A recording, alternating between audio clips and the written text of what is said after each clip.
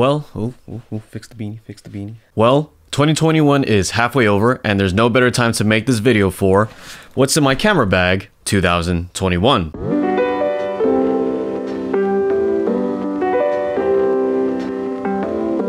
I've recently been traveling every single weekend, hopping on a flight to go somewhere for work, whether it's for a wedding or for another gig. This weekend, when you guys watch this video, I'll actually be in Wyoming / Montana doing some work out there. So this bag is going to be coming with me for the 100th time. And if you guys don't know what this bag is, it is the Peak Design 20-liter everyday backpack. I think that's what it's called, and this is the version 1. They don't make this color anymore, which is kind of a travesty because this is my favorite color. To quickly go over this bag, it's strong, has nice quality material, it has the photographer in mind. It has 2 pockets on the side for water bottle or tripods or any assortment of accessories.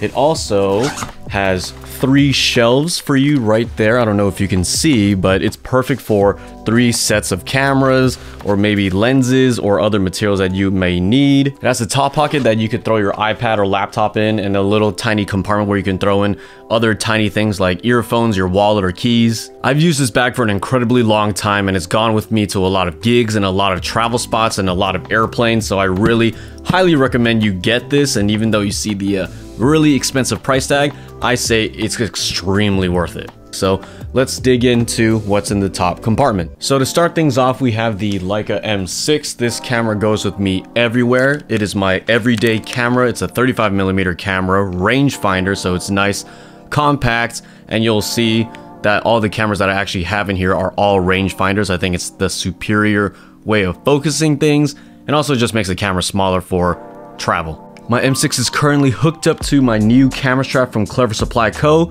They make some beautiful leather camera straps, and this one in particular has Peak Design anchor links on it, so it has that quick release system that I think is superior than all the other camera straps out there. So whenever you want to take the strap off, you could just pop it right off, and you could go a little bit more freely if you want to freehand it without a strap bumping into your eye or into your face.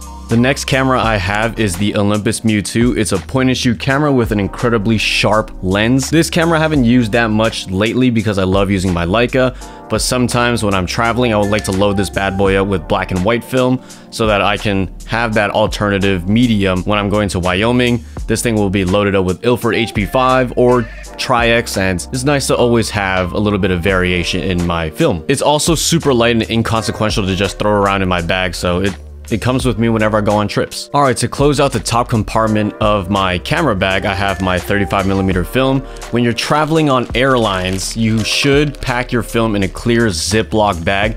Take it out of your bag and ask a TSA agent to hand check it so it doesn't go under the X-ray. There's a lot of powerful X-rays in airports now that'll zap all of your film, especially the ones that are ISO 800. So make sure that you take it out and really ask for that hand check. I recently just forgot to do that, and I was really scared that my Lomo 800 and Portra 800s were zapped, and those are super expensive rolls, but luckily for me, they turned out fine. So don't risk that at all, and remember to pull it out. I also have this nifty 35mm film holder from Japan Camera Hunter. It holds up to 5 rolls, and it's perfect for saving a lot of space because if you hold 5 individual rolls, those plastic canisters can just like jumble up and take up a lot more space than you think. So I highly recommend getting this, and also have this bright orange rubber band around it so it's harder to lose. Plus the fitment of the lid on this case is not very good. It's very loose. So I highly recommend this product. Going into the middle compartment of the bag is my favorite camera for travel. It is the Mamiya 7. You really can't get any better 6x7 medium format camera for travel because it's rangefinder, it's light, but it's also extremely durable and a meaty grip. Attached to this camera is my 80mm lens. It's perfect for landscapes and also some quick portraits if I want. When I open it up to f4, it's so light. The rangefinder is perfect. The light meter is awesome. And the camera strap that I use for it is by Langley. And I've had this strap from 2013 or 2014. So it's been on a lot of cameras, but it is going to be glued to this camera forever because it's nice and durable. This camera comes with me to a lot of locations, and I can't wait to show you guys the pictures of the Grand Tetons when I photograph it on this camera. And in the bottom shelf of this bag is my 120 film. It's also in a clear Ziploc bag for TSA to check it. But if I'm not on an airplane, I actually keep it in the original boxes that the film comes in, because I just feel like a baller just pulling out whatever film I want from its appropriate boxes, like pulling out candy. Just feel great. Okay, so my favorite part about this bag is actually the side flaps, because they have a hidden pocket where you can store more things. And in this side pocket right here, I keep my Mamiya pano kit whenever I want to switch to panoramic photos for the Mamiya 7. I also keep all of my ND filters in here whenever I film on the EOS R5, which is the camera that I'm filming this video on right now. Sometimes it comes with me on trips, but recently I've been more inclined to film a lot of my things on the iPhone because it's smaller, it's quicker, and the footage is very beautiful for what it is. So sometimes the R5 comes with me, sometimes it doesn't. It is what it is. These side flaps are perfect for storing what I just showed you right here, but if you have more filters, it could definitely accommodate for that. And there's more side flaps over here for your SSDs, for your memory cards. It's one of the greatest features about this bag, period. All right, moving to the top pocket of my bag, I carry a lot of accessories with me, starting off with my Sekonic light meter. I highly recommend you own one of this, especially if you're a film photographer. You can have this for digital photography too, but for film photographers, if you don't have an internal light meter, this will save all of your exposures, and it's great for spot metering or incident metering. Even if you have an internal light meter, having this is still very helpful, especially when it's low light. It's light, it's compact, it looks like a little Pokédex. It's inconsequential to throw in your bag, but it's very consequential when you don't have it. Next on up is my Anker travel battery pack. This actually isn't mine, I'm borrowing it long-term from my friend Eric, the owner of the YouTube channel Hyuga.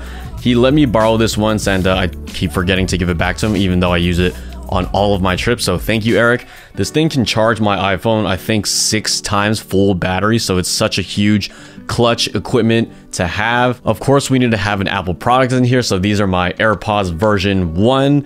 These are great, but they're kind of getting buggy on me. It kind of switches back and forth between the left ear. Sometimes I hear the audio in the middle of my head, which is, I think, the right way to listen, but sometimes it feels echoey around it, so it's really glitchy. Sometimes it fails to connect to my phone, so I might have to get the version 2 or get the Pros or whatever. But this is great for when I'm hiking or when I'm sitting alone at a coffee shop and I just want to listen to my music. Okay, so this piece of equipment is new to the channel and also new to my bag. It is a lavalier mic called Tentacle Sync Track E, and this piece of equipment is super helpful whenever I'm recording on the go and I don't want to have a shotgun mic on my camera, or I'm recording off of my iPhone. This thing is so clutch because it records in 32-bit audio, and long story short, it's a very nerdy thing, but you can't clip your audio. Sometimes when you talk too loud into a mic, whether it's this professional mic or a cheap shotgun mic, when you clip it, that information is gone and it sounds horrible. But this has 32-bit audio. It's kind of like taking a raw photo, so you can't clip it, and it's awesome because I talk so loud, and sometimes I lower my voice as well. So this is super clutch, and it connects to my phone via an app, and I can always see when it's recording and I can control it from there. It is awesome. Sometimes I keep my laptop in here for data transfers and some light photo editing. My MacBook Pro is very old and it's a very slow base model, so I don't really carry it around with me unless I really have to. And on this left shoulder strap is Peak Design's capture clip. It's perfect for holding any camera if it has the Arca Swiss plate on it. You could just clip it on and pull it off real quick, and it just like kind of dangles on your shoulder. It doesn't bounce around, it's very tight and secure. I highly recommend having this, but also an Allen key to take off and put on the Arca Swiss plate or the Peak Design Arca Swiss plate, because if you don't have that Allen key, you are totally screwed. It's stuck on whatever camera it has, or you can't even put it on to your camera. So make sure you have an Allen key to go with that. That's also in my top pocket too. Over on this side is a little small tripod and vlog pod, whatever. It's by PGY Tech. I got this off of Potato Jet's YouTube channel. If you don't know who Potato Jet is, look him up on YouTube. He's a great YouTuber for video stuff and also humor. And over to the other side is probably the most important piece of equipment, and that is my gigantic knife. Oh yeah, just kidding. I actually never carry this on me If I did carry this in the water bottle pocket, this is the worst place to put a knife because someone can just pull it out and use it on me, and that wouldn't be fun. So that is what's in my camera bag for traveling for film photography in 2021. I hope you guys enjoyed this video. You can use plenty of other bags and other fanny packs if you want to travel lighter, maybe one camera, couple rolls of film, can never hurt you. So thank you guys for watching this video. Make sure you subscribe and like this video and leave a comment down below on what you would include in your camera bag for travel, and I will see you guys in the next one. Peace.